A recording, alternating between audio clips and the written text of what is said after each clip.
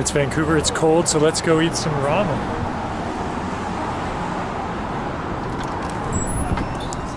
You might have to go special here. Look at this, TanTanMen for autumn. Rich flavor of shrimp infused soy sauce. We haven't done a seafood ramen yet. I think we got this Santouka super combo. What else we got? Here's our special.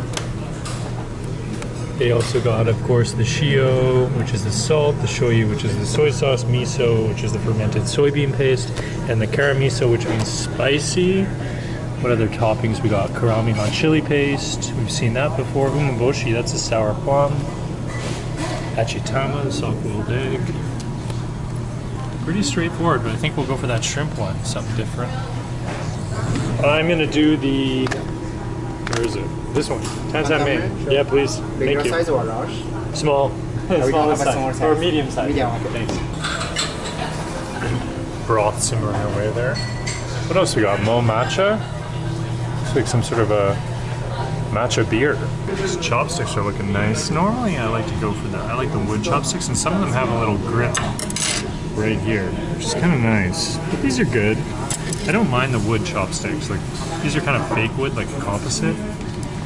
When you eat tons of ramen, you start to break down what quality chopsticks are. Dang, look at this. My God, that looks beautiful. All right, let's investigate. So we have a little chili strands on here. Green onion tops, looking good. This looks like a little ground pork action.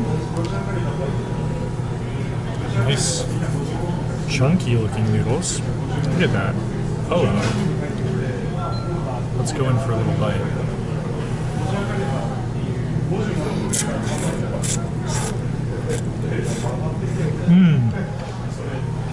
Ooh, that's good. Wow. Noodles are fantastic. Good spring on them. Let's do this broth with the seafood in there. Little shrimp vibes in it. Oh, nice. The shrimps just give kind of like a oceany umami vibe. Yum, that's really good. And they have the creamy kind of broth. I think it's a chicken broth we use here. What's going on here? A little pork. Whoa, sweet. This is a different bowl of ramen. I'm into it. Okay, let's go for a proper bite here. The way we do that, we go for a bit of a noodle pull, a little bit of broth, drop it in.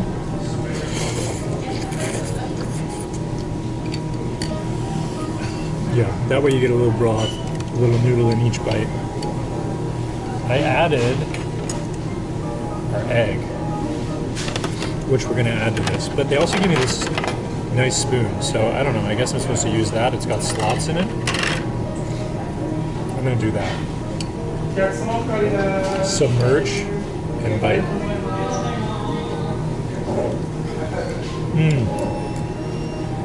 Don't know if that's how you're supposed to do it, but that's how I did it.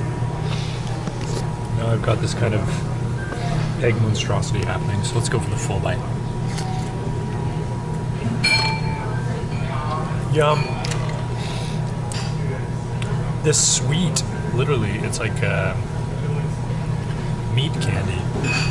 So you get a little sweet, a little salty, a little umami, a little chili from the chili oil, seafood happening. There's a lot going on. Here's a close-up of the noodles. You can see good texture. You know, probably getting steamed out. Really dive into them now. Good chew on them.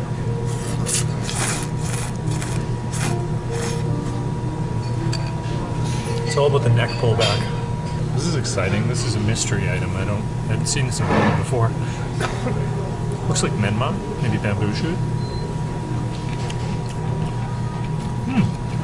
Maybe like a crunchy, like winter gourd or something. Never seen that. Huh.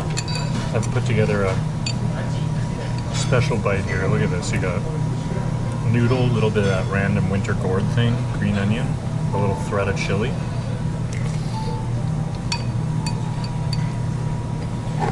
You gotta get everything in one bite, not just the noodles. That's the thing about ramen. It's kind of a little journey to all different textures and flavors. It's also a hangover, remember? New camera angle, the slurp cam.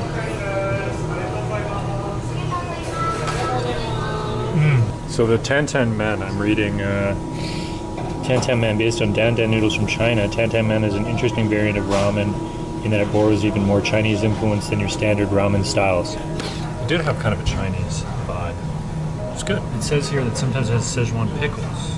Maybe that's sort of what we're working with there, that mystery ingredient that I thought was gourd. Hydration choke.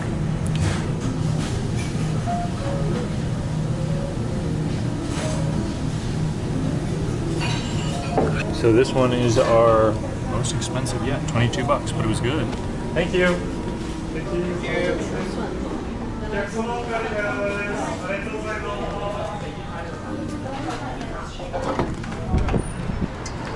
That was very good. Santouka ramen. So until next time, we'll figure out the next ramen spot to go to.